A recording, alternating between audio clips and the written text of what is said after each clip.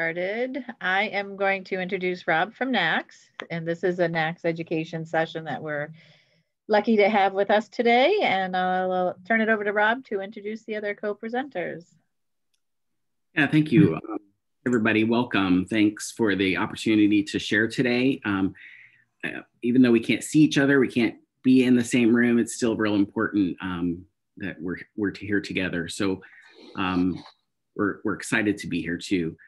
This is really going to just be an informal chat that we hope will give you some practical ideas and potential solutions.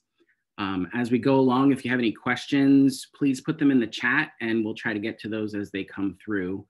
I'm not going to talk near as much as the other two here, but I wanted to convey first that unlike some other industries, the college store industry is so willing to help each other. And we have two panelists here today that are going to just do that, or do just that.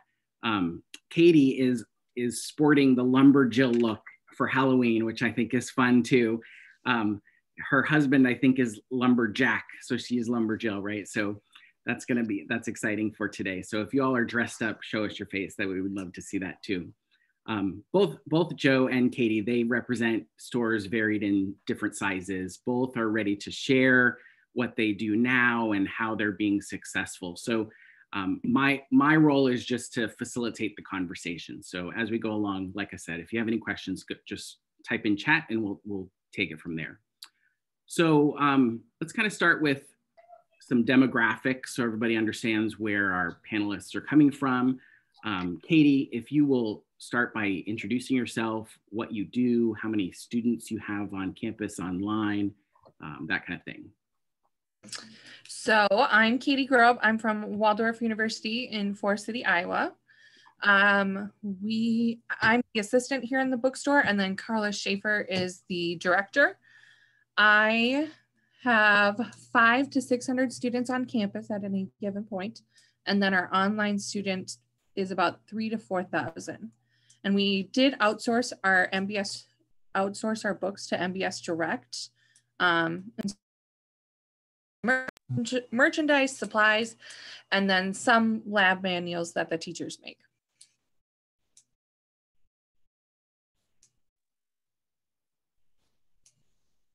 You're muted, Rob.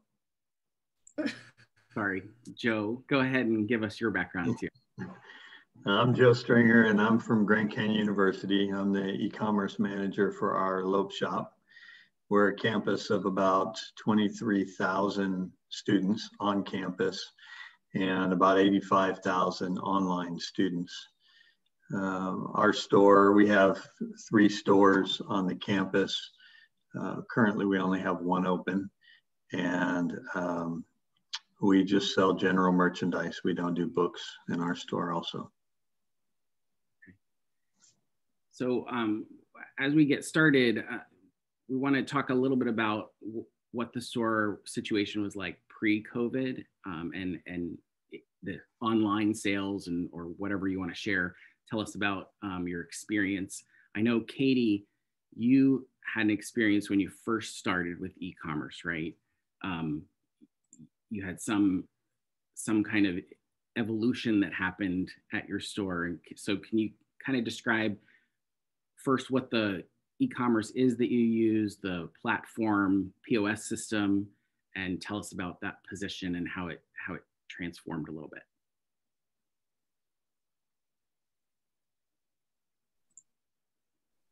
I think we may have lost Katie. We lost Katie.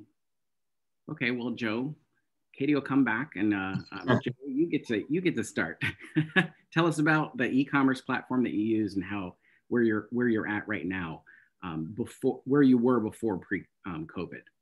Okay, so we have a point of sale system called Retail Pro, and so that's not an easy change. So we've built everything around that.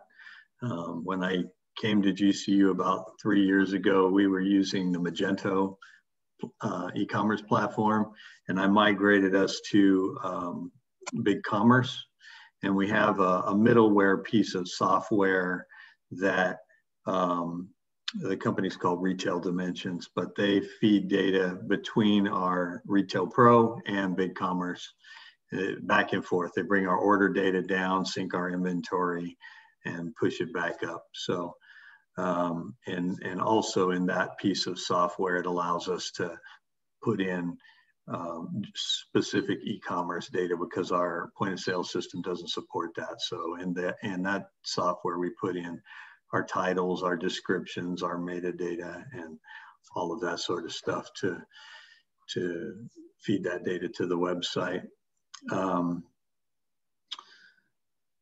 Not sure what else to tell you there. We also use several different third-party little apps and pieces to help us along the way. We use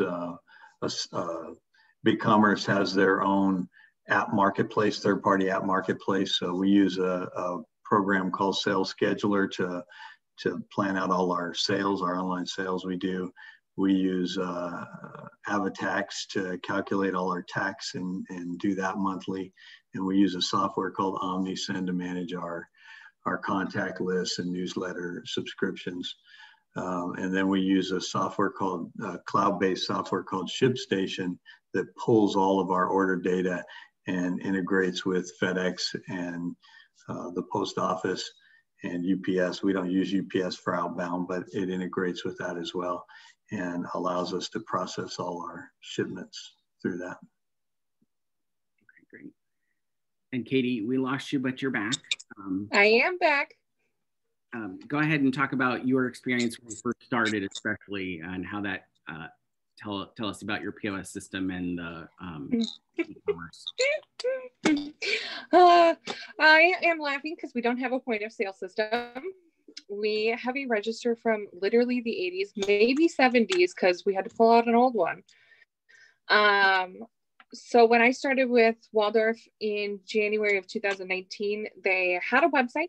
However, they did not have a gateway, which is the thing that takes the credit card information for you. So that was one of kind of my first priorities, was to get that all set up. So we ended up going with Authorize.net for our gateway, and kind of that's kind of how we get our payments, most of them. Then we have PayPal, which is pretty easy to use. Our website is on asp.net storefront. And that was already in place when I got here, so that's just what I rolled with. The items that they did have online were very limited in sizing, and only things that we had web images from vendors. So I was able to take pictures of items that we didn't have web images of, just using a white backdrop and a DSLR camera. So that was a big project, was putting all the inventory online. By the time I had it all online, we had our gateway up about May of 2019. And since then, we've been rocking and rolling and making lots of money online. So that's fun. Because we don't have a point of sale system, we manage our inventory manually. So we literally have a Word document with graphs that help us keep track of the inventory, and we try to count it every 2 weeks. Sometimes when we're during rush, we get it pushed to 4 weeks. And so that's ideally not great, but we have the student workers. We have about 5 federal student workers, and they kind of help us count that inventory. Some of them, not all of them can count. So you'll learn that pretty quick. Yeah, wow, that's a big change, or it's very difficult when you don't have a web system, you know, a POS. Yeah. You all have web commerce, but without having the attachment to the POS system, that has to be very difficult. But there are a lot of stores like that. It's not just you, I'm sure. So right. Yeah, thank you for sharing that. So we have a question. Could you provide more info on how you got started with PayPal as the payment option on your site? For Katie. So our business office uses PayPal to take some payments.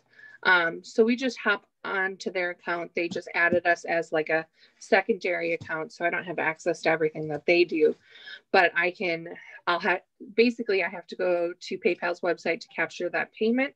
But because of the way we set up the PayPal in our website, there's just like under payments, there was a way to add PayPal in, and then you just put your account info in there, and then it kind of links up with your website. I hope that answers it. Yeah, I think it pretty well.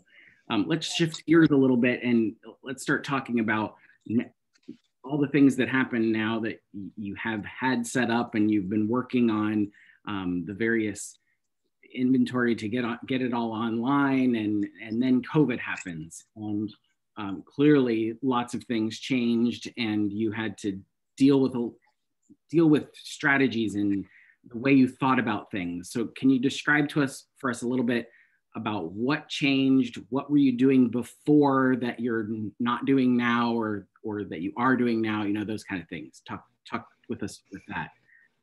Joe, why don't you start?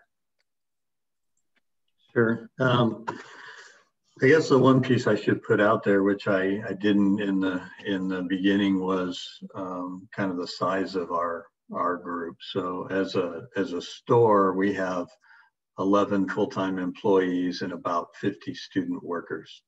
And that's the Loeb shops as a whole for all of us. For my department, I have 2 full-time employees and 1 student worker. Pre-COVID, I had 1 full-time employee and 2 student workers.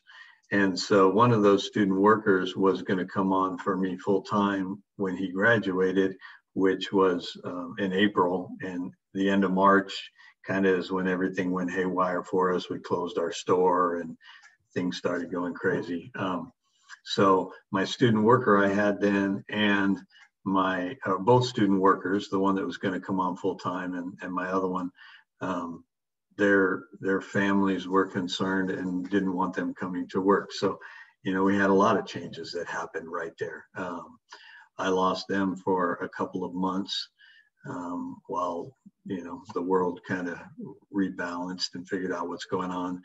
Fortunately, having the size of store we were, having 50 student workers around, there were student workers who wanted work. But it did set things back a little bit to have to get back to training and get them up to speed on how to help me. So it's been a rush to try to close the gap from the sales we've lost with all the stores closed, and to make everything available online. Prior to COVID, online was strictly imprinted apparel and gifts. Everything that had GCU, Grand Canyon University's name on it, we were selling online as much as we could get it online. But all the standard school supplies and other things that the store sold, we didn't sell. So it was a push to get all those things online for the first time, as at the same time trying to get people trained to help to do that. So there were a bunch of changes, and it's been pretty chaotic. I'm at a good spot now where I've got my people back, and I still have some other people now that have been trained that can step in and help when they need to help. So that's been good. We've listed basic school supplies, and we've listed like Hydro Flasks, a few other things that you know, we're sitting in the store with no way to sell, but historically we haven't sold them online. It's something like Hydro Flask has a bit of a high, you know, fraud concern that people could just buy those and flip them. So I've been kind of against, before COVID, listing all that stuff online, but we decided to give it a go since the inventory is just sitting there, and we really haven't had any issues. So I'm not exactly sure how that looks going forward, but right now there's no plan to remove all those things from the website. So it's added some things to my business on that side. How much of your inventory is online? Is it, you know, half of what you have in the store is also online, or is it way more than that? It's way more than that. And the goal is to always have everything online that we have in the store. It's still, it's kind of my philosophy, and I think all of ours here, that we want to move the product as quick as we can. I mean, that's the goal, right? Is to keep flipping the product, have as many turns as we can have. So wherever the product's moving, that's where the product goes. But everything that comes into our warehouse, I work out of our warehouse. We have about a 10,000 square foot warehouse, about the same size of a store, on the main store on campus. And so everything that comes into the warehouse, the store gets a size run right away, and I get samples to get photos and get them online. So, yeah. And what kind of tools do you use to get them online? And, you know, photography, do you have somebody that you partner with, or is that something you do internally? How does that work? My newest full-time employee is the one that was my student worker. He's photography is a hobby and side job of his. So that was part of why I brought him on as a student worker, because I knew he was good with photography. I do have a photography room here, and I brought in a box. The company's called Ordery, and they do all kinds of computer automated photography systems. So I have a computer-based photography system that I have a box with a 360-degree turntable in it, a light box, and a camera mounted on top, and then a camera that sits out on a tripod, and we can see the pictures we're taking on the computer. So for product photos for the website, it's a pretty contained environment. You know, it's very simple. I can train my student workers to do those photos. Where he comes in extremely valuable is getting all our lifestyle shots and things that we want for banners or our catalog or anything like that. Okay. And Katie, same kind of question. I know as Joe was talking about the photography and stuff, I know that you mentioned that you do some of that yourself and you use other tools. Can you describe those? And then we'll talk about more about what's happening on your side. Totally. So for tools that I use when I'm putting together like our Instagram posts and things like that, I typically use Canva. There's a lot of free options. It's really user-friendly. It's quick and easy to do. And then as far as pictures, I do them all myself if I don't have web images from a vendor. So usually I'll take the pictures, get them onto the computer, and because our budget for extra tools is $0, I use Pixlr. It's Pixlr for editing. And then I typically can photo edit out the background, so it literally looks like a web image. Little time consuming, but during COVID, I had all the time in the world. Great.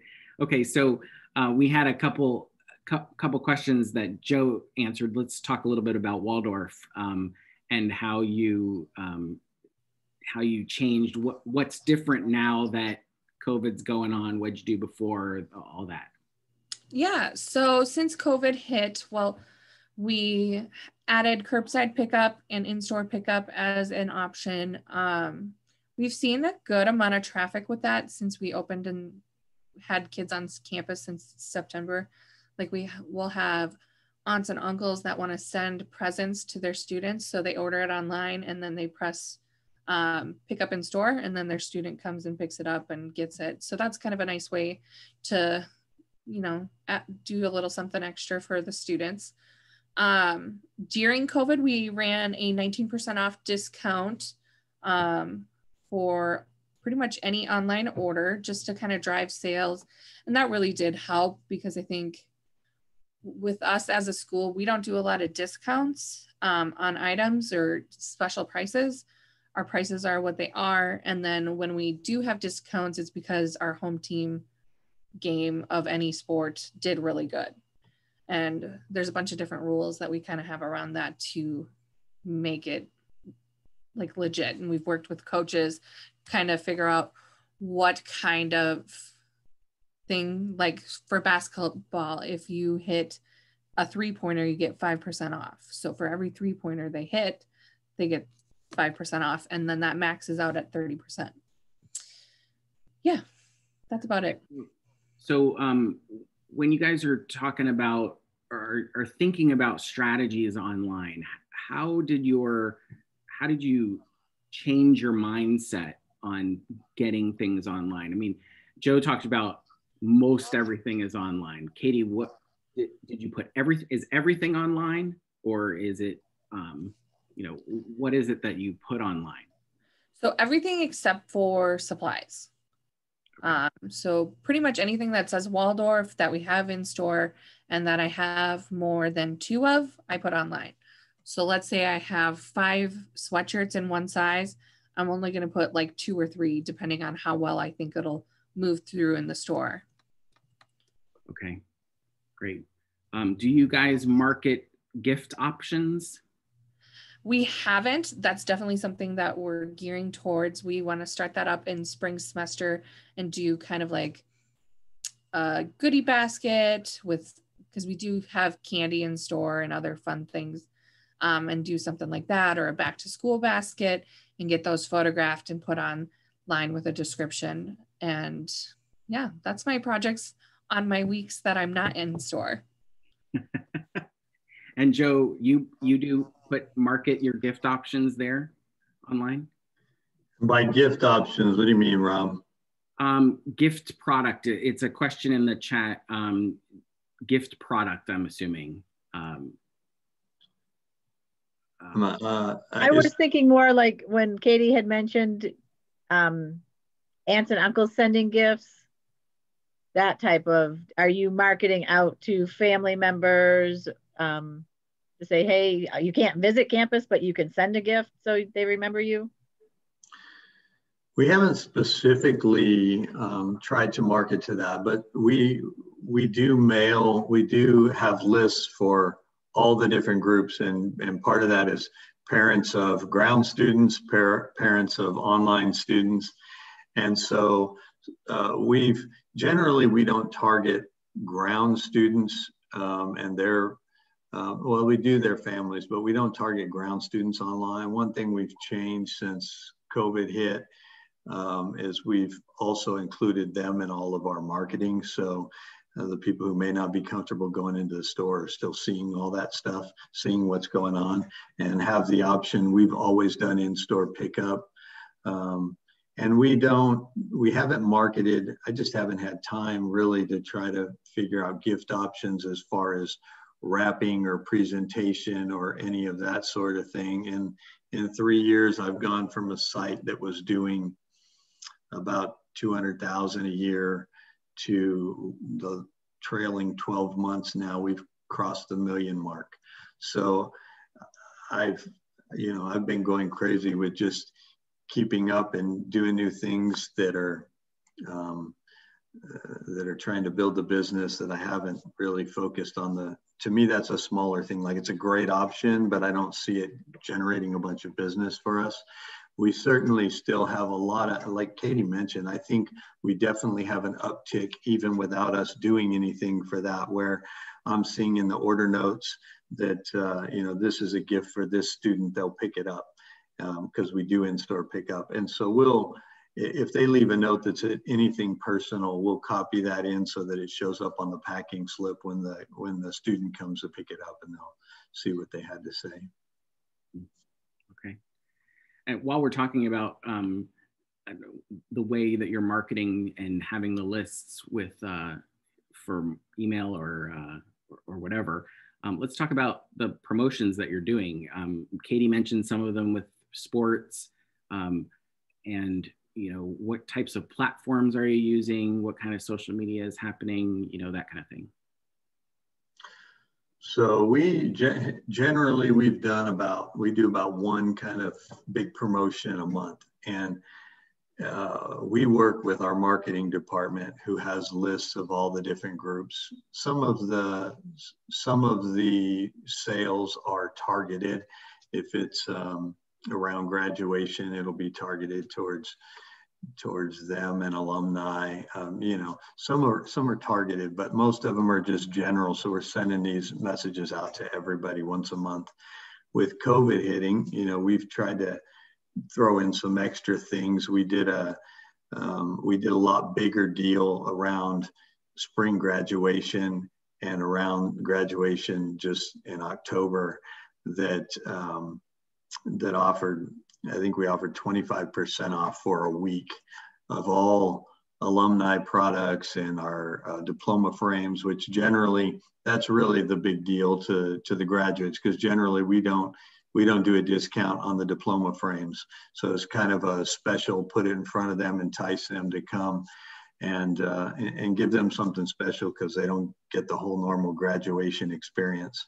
In the middle there, we also did a sale that was, work at home sale. We took a picture of a guy sideways at a table with his basketball shorts on and a work polo, so get your work at home apparel. And we did a sale on shorts and polos for a week. So we've tried to throw a few extra things in there with COVID to drum up all the business that we can since the stores closed. Do you want me to talk about brand ambassadors now? Is that... yeah, let's hold for a second. Let's okay. Have Katie answer sure. About promotions and social media, because I know you're trying a couple things in social media too, right, Katie? Yeah, so we actually just made a TikTok account today. I have, I know, we got to get on the trend while it's there. I have some student workers who are pretty savvy on the TikTok side of things, so that should be interesting. I know that they are pumped to do some dances. Well, that's super exciting, because when we first had this session for Ohio a couple weeks ago, you were like, yeah. I'm not real sure if we should do TikTok, but already 2 weeks later, we're like, okay, let's do TikTok. So that's cool. Right. Yeah. We pretty much just kind of roll by the seat of our pants. Other than that, we use Instagram. We definitely get our younger clientele on that, more of the students base. And then we use Facebook, which we get a lot of like the alumni and kind of a little bit of the older crowd. So that's really helpful. And we do also have a Twitter. I don't know that we get a lot of clicks from that, but I do feel like because we have a Twitter account, I'm able to go on and like comment and tweet at the sport teams that are playing and tell them like, congratulations, great game, and things like that. And so then I can kind of usually get people looking at the bookstore stuff from that. Mm-hmm. And how has the response been on those types of promotions that you're doing, either email or social media? Totally. They've been pretty good. Again, we don't discount very often. So when they see that there's a discount, they're pretty pumped about it. Before COVID, we had not had a discount online before because of shipping costs. And we don't want to, lose money on shipping costs and lose money by discounting a product. So once we got our shipping progress figured out between UPS World Ship, and then we do USPS through Pitney Bowes, everything's pretty accurate through our website. So we were able to add that discount. And luckily we had that all figured out before COVID hit. Yeah, right. Okay, so we've mentioned student employees a lot. Let's go back into what experiences, or what have you experienced as far as a challenge with your students and or staff with COVID and everything. And Katie, we'll start with you, and then for sure we need to talk to Joe, because he's got a cool ambassador program we need to talk about. Yeah, so we have 5 student workers. We've got 2 soccer players, a volleyball player, a cross country girl, and what we call pillars, where it's like they get good grades and they help in the community type thing. So we have a wide variety of students. None of them have had to quarantine yet, knock on wood. And our case numbers on campus are staying relatively low right now. I think we only have 3 active cases. So everything's been pretty good here as far as student workers. I will say some of them need more redirecting than others, but I think you get that wherever you go. Right. And go ahead, Joe. You can talk about your students as well and how that's all working out, and talk about your brand ambassador program for sure. Sure. Well, the students, things change all the time through this. So it's been initially, I told you, the 2 students that I had couldn't come in because their families weren't okay with it. And so, you've got that aspect of outside forces, and you've got our internal policies and all of that at play. So it's changed all along the way. We have a hotel on the campus that's become the quarantine area. It's not been huge. I think, we've got 23,000 students. I think we have somewhere in the 90s of people that have COVID that are quarantined in the hotel. Those are the last numbers I heard, but things changed like a couple of days, just the end of last week or the beginning of this week. One of our students tested positive. So then through contact tracing, we lost 5 more. So in a day, 6 of our warehouse employees were just gone. So we're scrambling to figure out who else can fill those spots and how we're going to make it work. And this week was a big sale for us, so that just amplified that. So we're improvising wherever we have to get things done. It's changing all the time. When it started, our student workers we were told that they were considered essential employees because of our business here. When everybody came back on campus, they decided that no student workers would be considered essential anymore. So basically what that meant to our school was that if you were considered essential and you had been exposed somehow, but didn't have any symptoms, you could still work, taking some extra precautions. But as we saw with the students we just lost, it didn't matter. If they had contact, they're no longer considered essential. So just very limited contact means that they've got to quarantine and go through the whole process. So we've lost them for 2 weeks. We have talking about the brand ambassador program. This has been huge for us, and this is what we do for our social media. They manage our social media. We let students manage that. Obviously, we're overseeing that, but we let students manage it. So this year we have a group of 13 students that were brought on as brand ambassadors, and they sign an agreement and have some things that they have to do. They have to post every week on our Instagram account. That stuff gets also put onto Facebook, and they have to post on their story once a month, I think, and that so that generates a lot of traffic. Also, the initial application process is like gets a whole big buzz to begin with. So that's a real neat time too. So, and these kids it's really pretty neat. We just we're doing a catalog. So we're doing a bunch of lifestyle photos, and the brand ambassadors, part of their job also is to be available for us for product photography and to do lifestyle photos for the catalog. And so when my employee was out taking photos of them, he said everybody knew him. Like he's like, it's hard to get photos done because everybody's like, hey, you know. So they're famous on campus, and obviously we're choosing people who are very social, love to be online, and they're getting that out for us. So that's been a real great program we've been doing, I think, for 3 years now, and it's just grown and grown our followers and all of our online content a lot there. And we should say that Joe has given us the brand ambassador application process document, which we'll share with Robin so you can receive all of that information.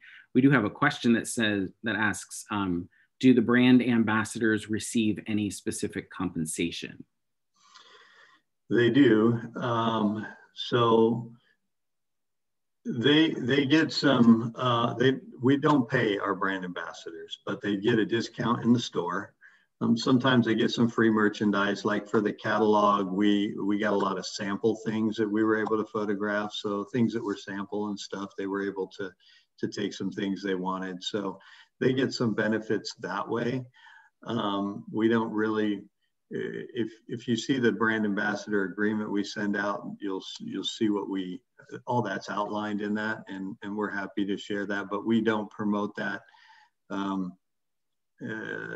We promote that there's some discounts and some benefits, but not exactly what those things are to everybody, because we don't want to put our brand ambassadors in a situation where everybody's asking them to take advantage of the benefits they have for them, because that would be a bad situation for all of us. So. Yeah, great. Okay, well, I'm definitely opening it up to the chat if people want to ask more questions. There is a question that I skipped, and I noticed that I skipped it, so I'm going to go back to it. How much of the online commerce creation process was do it yourself, and how much of it was reliant on internal, external expertise? Could you comment on that based on your experience? I'll start. So the website being built and set up was done by our IT department. But pretty much after that, everything else is like a do-it-yourself for us here. And Katie, having no POS system, it's a real do-it-yourself. Sure is. Good times. Can you kind of describe what that means? Yeah, so basically we have a whole binder that has a picture, a description, a price of every single item that we have. And then basically anytime I have time for our student workers to go through the store, they go through and they count both our backroom inventory and our sales floor inventory. I go through every other week and try to update that inventory manually. So I have to go in, manage the variants and the sizes and stuff that we have, and individually type each time. Yeah. That's a lot of work. And those students, like you said, they learn how to count pretty quickly. Yeah, most of them. Some of them still struggle, but okay, we love that about them. And Joe, what about your response to the question? How much of the online creation was do-it-yourself? How much of it is reliance on the internal or external expertise?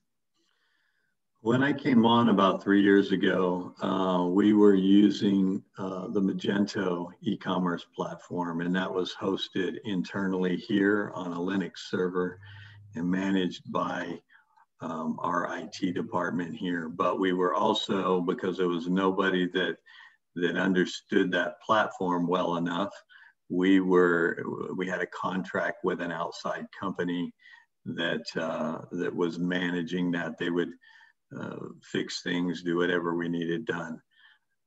There were concerns when I got in about the security of that system and that platform, and the version we were using was at its end of life, so we were going to have to upgrade. The cost through that external company to do that was about 20 grand. So when I heard that, it's like, we've got to look for this doesn't make any sense. So I ended up migrating us to BigCommerce, and that's cloud-based. They manage all the PCI compliance. That's all guaranteed and secured by them, so we don't have to concern ourselves with that liability and payment processing. And I've set up everything with that, as far as the front end of the store, the template, the design, all of that. We still have the outside company that manages that middleware that connects with our point of sale system and BigCommerce. So that's the only outside contact we have right now, is that company that updates that and fixes problems for me periodically. And that's an annual subscription based program. Otherwise I'm doing whatever needs to be done. Mm-hmm. There's a couple questions on here about just wanting to know what your website is, what your Instagram handles are. And when Robin sends out the document to follow up this presentation, there's most of that I think is included in that. I don't think I put the Instagram handles, but you all can share that if you wouldn't mind. And we'll get that. And I'm assuming that there are links on the websites to their social medias? Yes. Yep. Our website is lopeshops.gcu.edu, and GCU Lope Shops is our Instagram. And Katie? Our website is waldorfbookstore.com, and our Instagram handle is Waldorf University Bookstore. Okay, it doesn't look like we have any more questions in the chat, but before we wrap up, I have one last question for you all. What would you say would be one best practice for e-commerce that you'd recommend to everybody? My biggest recommendation would be to manage your inventory well, because I hate going to a customer and being like, sorry, we actually sold out of that. I hate it, because then they're sad, but usually we find them something else. And typically I can convince them to get more, because they're like, oh, I didn't know you had that, because I maybe only had one of it in the store. So it works out in the end, but it's definitely a struggle. Great. And Joe?